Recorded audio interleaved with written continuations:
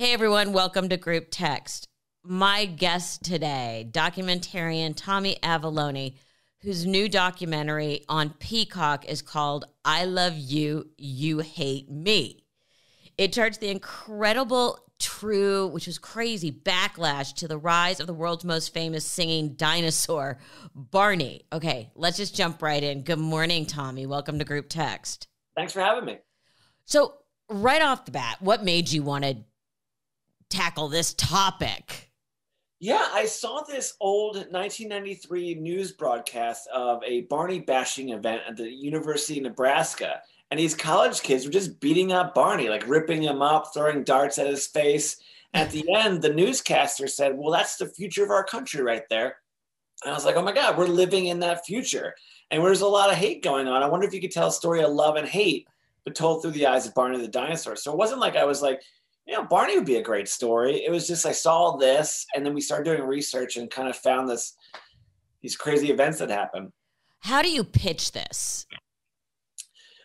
I mean, you have a great production team next to you. I mean, how do you go in and say, so I'm going to make a documentary about Barney, who I see is lurking over your shoulder there? Yeah, that's one of the props from our movie made by Jim McKenzie. So it's we smashed the Barney, some of our B-roll. But yeah, I mean, we teamed with Scout Productions. They do Queer Eye, Legendary, The Hype, and Trent Johnson, who was working there. He's like the pitch man.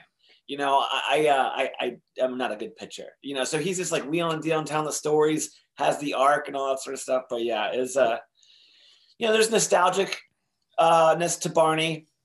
But then also just the story was, you know, and the way we related to Barney, it was a unique way of approaching the subject. So if I've done it right, how old were you in 92 when Barney hit the airwaves? I was 10. So you were already a little too old for Barney. Yeah, for sure. I mean, so much so that like once we got a little bit older, me and my friends would make like comedy skits. And I asked my Aunt Ro to make a Barney suit so we could beat up Barney in it.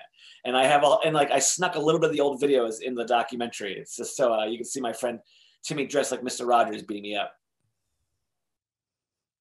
So you were a Barney hater.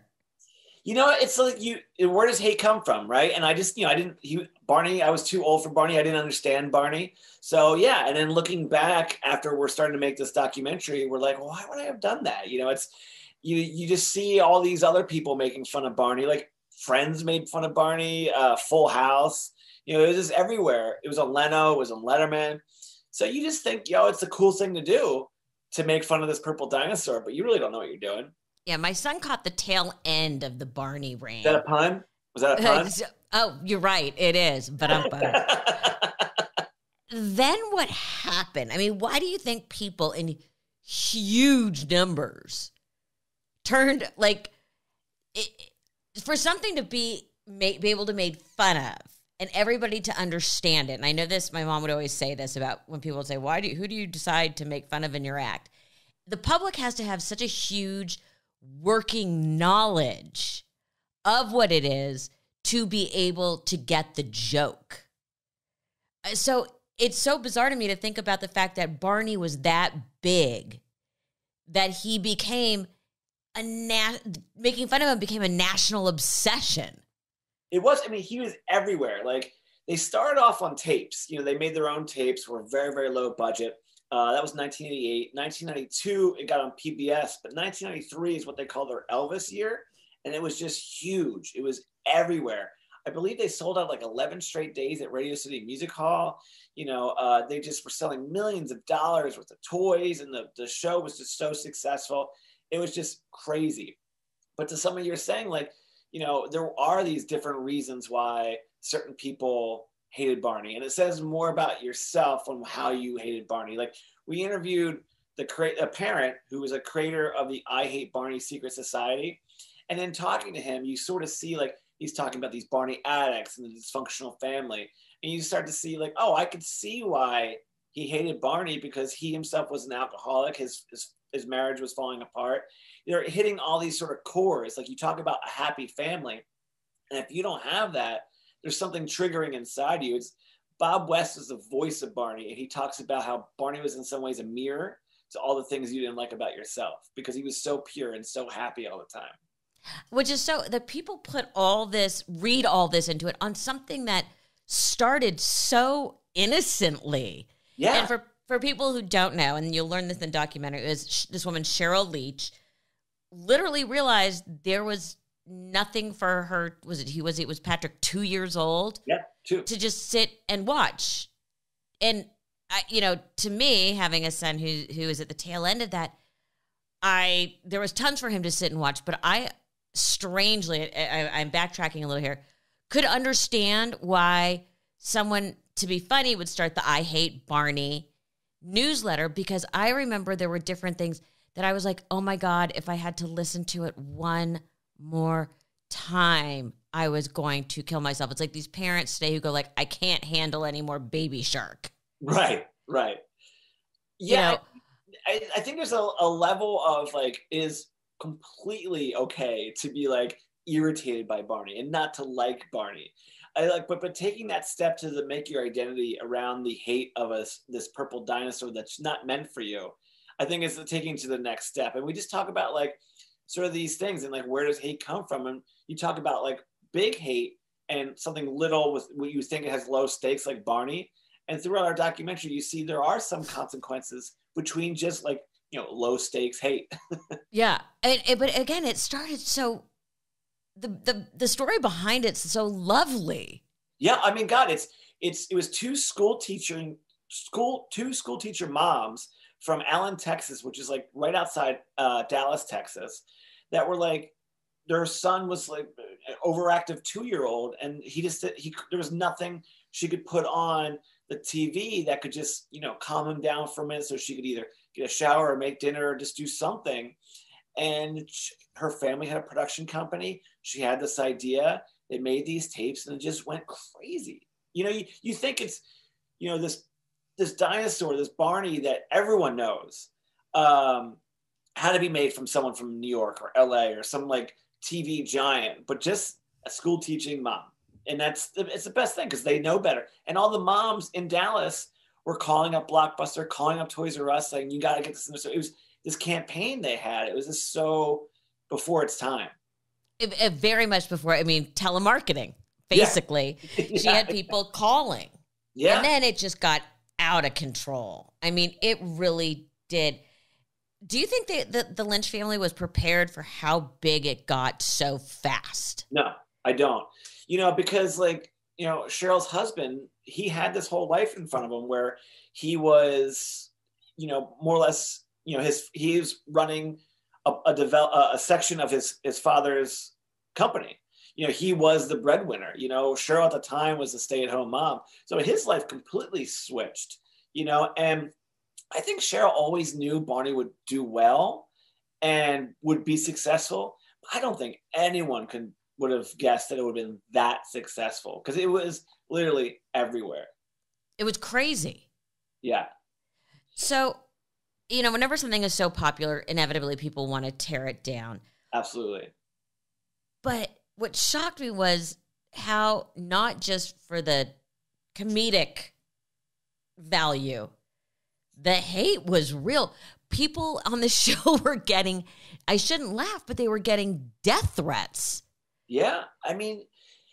Bob West, who was the voice of Barney, he would get this is early internet too. So it's the first time people were kind of like collectively going online to hate something together, So Bob's email got out and he would get death threats from 9-year-olds that were like, hey, I'm going to find you and I'm going to kill you. It's like, it was really unique.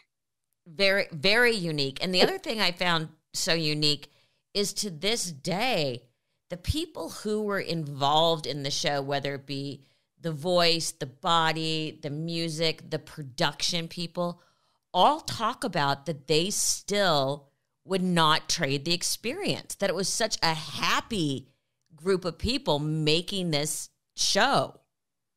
Yeah, because that was all outside their bubble, right? Here are these people who are, when they start making this tape in 1988, it's as low budget as possible.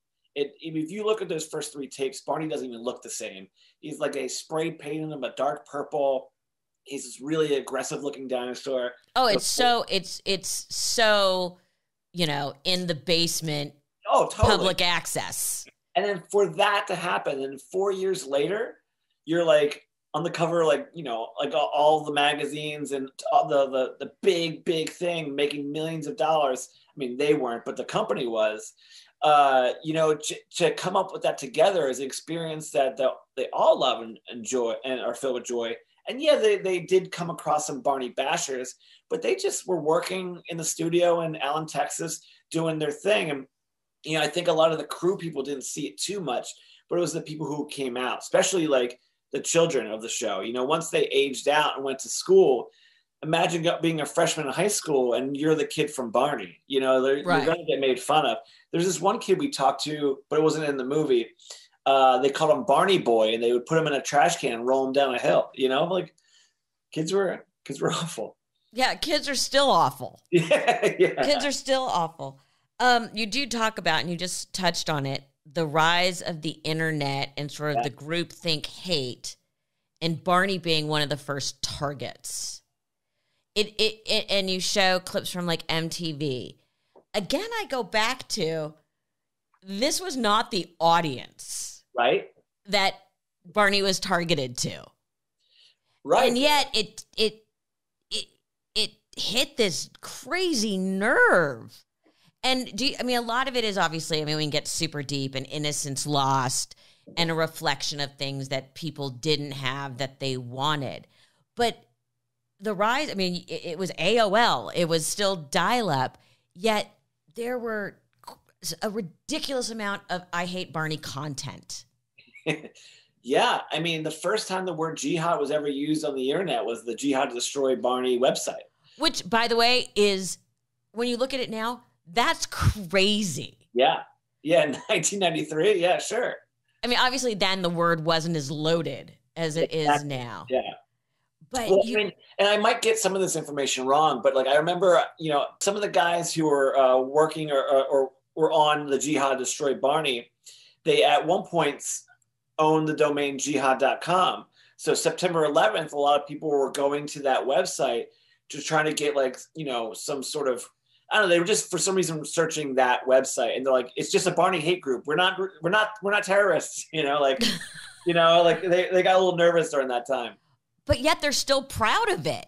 You do interview the one who, the man who created that, and he's still very proud of what he did in his Barney hate tirades, and says he would do it again. Well, I mean, yes and no, right? I think he never liked Barney. He wasn't. He looked back and said, it's not that I hated Barney, but he did feel responsibility for like the language he was starting to create. Not he, like he and his group of friends were starting to create. Like he was like, the way we talked on the internet, you know, directly led to the way 4chan was sort of developed. Like the way these sort of this language, and he talks about in the film just somewhat feeling that responsibility and feeling bad about it, you know? Well, I mean, look what goes on now. Right. Little did he know the Pandora's box he was opening. Yeah, I mean, like, it's not his fault, you know, for 4chan, but like, you know, obviously it's the early seeds of all that sort of stuff. You know, we talked about when we were pitching this, it's like, America just can't have nice things. You know, here's this character that was just created to teach us how to love. And we're like, no, thank you. Yeah, absolutely. And the other thing that was interesting was a lot of the Barney haters were predominantly white, male, seemingly middle class, fairly educated people. I mean, Letterman makes fun of it, and Letterman attracted a very intelligent audience. Yeah. What are these, you know, what we would call now privileged white men have a problem with Barney? Were people that unhappy already? It was just interesting the way, you know, people started to react to it. Like we would see news reports on CBS and they would interview like journalists and they're like, I think there's something subliminal in the content. They're like, there's got to be these things that we as adults can't hear. Like they were serious about this. And I have to say, my daughter, when doing this, was 1 year old, and I would put Barney on, and I could see how they might feel the subliminal thing because these kids are like, they just glue right into it. But obviously I'm joking, but like, it was crazy to see some of these like journalists and like really intelligent people thinking that there was something subliminal in these songs they were singing. It truly is. I mean, your jaw hangs open watching this, especially, which I want to talk about is what went on in the Leach family. Yeah. And it was very sad what happened. Yeah. I mean, you can go from the family divorced, the couple divorced, could have seen that happening, the suicide, and then Patrick shooting someone and going to jail. Yeah, it's a really delicate conversation, right? And that's what we, in the 2 hours that we have these 2 episodes, we try to talk about everything that's going around at that time. Like someone might think like, oh, successful person, happy family. Look, your mother was obviously who she was, and I'm sure some people might thought like, oh, you have a great upbringing, also, but what happened in your life. Like, I don't know, but I'm just guessing. There's always something behind closed doors that people aren't aware of. We look at people like Murphy Brown, Candace Bergen. Like, her father had a hugely successful puppet. Like, he was I can never say the word right, but the puppet guy, the tranquility. Yeah, ventriloquist. Thank you. And they had Charlie McCarthy. Yeah. And, she had this unique relationship where she felt like that was her brother. Like, this was like the more successful, the more famous sibling. And she had a very difficult relationship trying to like get her father's love. The person who created Winnie the Pooh, his son was named Christopher Robin. He named his character and Winnie the Pooh after his kid and the toys he was playing with. And that kid hated Winnie the Pooh. So it's a really unique relationship that when you come up as your sibling is this not real person that's super successful and taking a lot of your family's attention, and the way we talk about that, you think like, here's this woman who created this amazing character that teaches everyone to love. But there was, drama behind closed doors, drama in that it took a lot of their time and a lot of their attention and just changed their family dynamic. You talk about this and I sit here and I wonder, obviously you can say it happens in every family where there's a lot of success, because it does take a lot of attention and it does take a lot of time. Yet, this happened to be directed at a purple dinosaur. When I was watching it and I was watching people all at the University of Nebraska beat up Barneys, it reminded me of that Death to Disco moment sure. at the baseball stadium with the burning of records. It was something we were going to address, but we just didn't do it. But it was like, that's an idea. It's like disco at one point got so big, everyone woke up the next morning and was like, I think I hate disco. There is that level. I remember being a Dane Cook fan when I was younger. And then at one point, everyone just started to hate Dane Cook, Oh, yeah. I'm gonna keep my mouth shut on that one. For people who don't know, tell the story of what happened with Patrick. Yeah, it's delicate. Just to reiterate, who Barney was created for. Right. Yeah. So Cheryl Leach is one of the creators of Barney. It was her idea, and her son Patrick was 2 years old at the time. And I just want to say spoilers because, like, if people should kind of watch the documentary to see sort of this talked about in a way that's like very delicate. But there's a much deeper dive into it. Yeah. Including that people who worked on it and who were around are very protective. Yeah. You read a blog post about whatever happened to Patrick and the family, and you just think, oh, maybe spoiled rich kid or something like that. But they knew him. They knew Cheryl. They knew the family. They knew everything about her. It wasn't just some name on the paper. It was a real person, and they knew everything they were going through. So it's much different when that sort of stuff happens. But yeah, Cheryl created Barney for her son, Patrick. And then as Barney got successful, it just changed their family dynamic, and Cheryl and her husband divorced. And one thing led to another, and there was an instance with Patrick that he went to jail for a couple years. So it's very tragic what happened. And, I spoke to Cheryl. she's a wonderful, wonderful person. She's a great mom, you know, and she just is such a positive person that it was a pleasure to be around her. And she was devastated when it happened. You had to be. So, Yep. I mean, as a parent, you had to be. Cheryl and Patrick aren't in the documentary. Correct. Or at least not on screen. Right. Well, a lot of archival footage, sure. Yeah. And you said you've been around her. What is she doing now? I mean, because someone who's that creative, the creativity doesn't just shut off. Sure. I mean, she's like, when I spoke to her, like we met in Sleepy Hollow. It was like somewhere that was in between both of our locations. And she just felt like she was really good right now. She just felt very at peace. You know, Barney, you know, was in 1980, so it's been like 30 years since Barney was created. Barney was, she sold the company in the early 2000s, so she's been away from Barney for quite some time. She was in a good spot. She's super nice. And when I spoke to her, you know, we wanted her to be in the movie, but, you know, here's a person that even during the heyday of Barney never really addressed the Barney hate. You know, some people, even on like the writers of Barney, would be like, should we address this? Should we say this? Should we get ahead of it? And she just never did it. She treated it like, you know, flies. She just kind of like shoot it away, you know?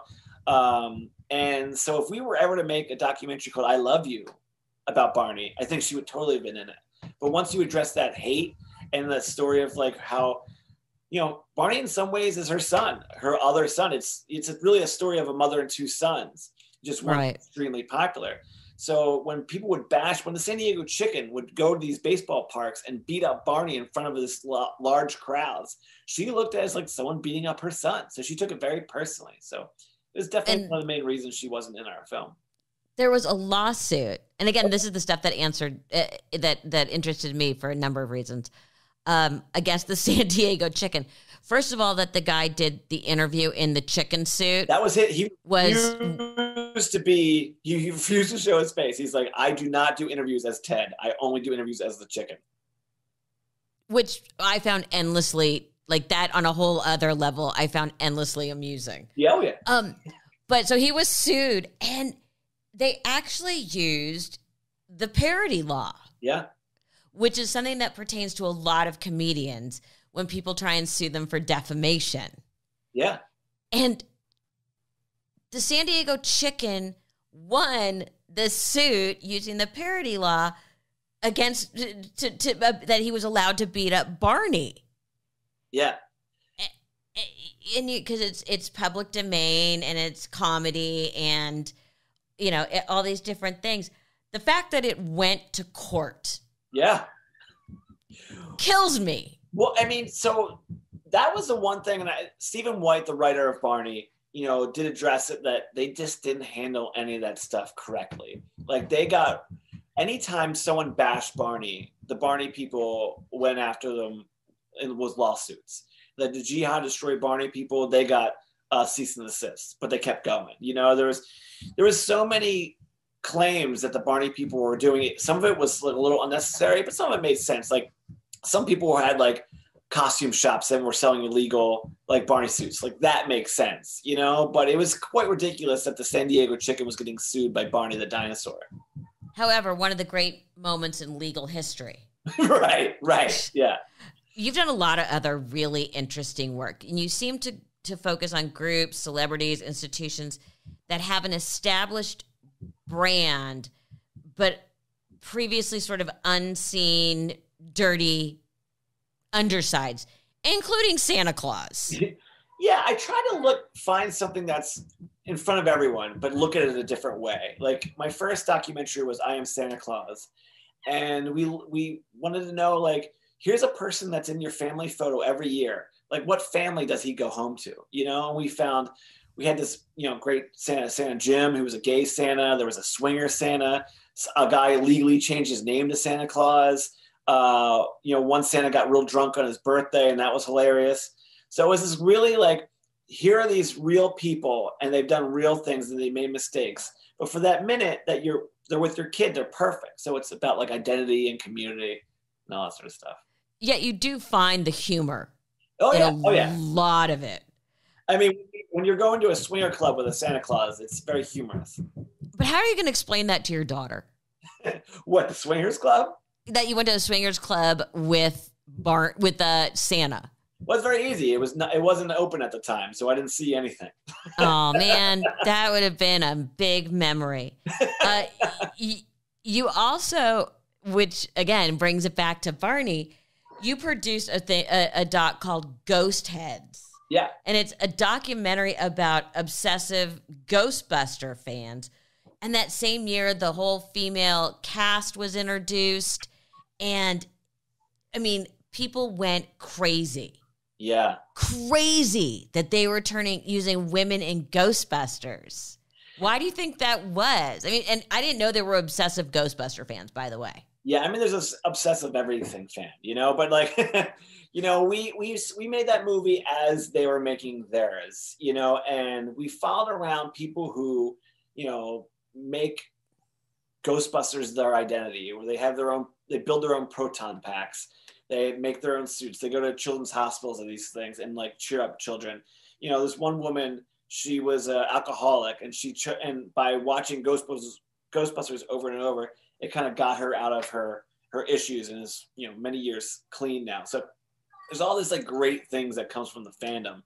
But this whole and we didn't address it in the movie because it really was like we were wrapping up as the movie was coming out. So we didn't really see much of that sort of reaction, but it's certainly there. And the way people nowadays feel the need to protect their childhood, like you're ruining my childhood, is the most ridiculous thing in the world.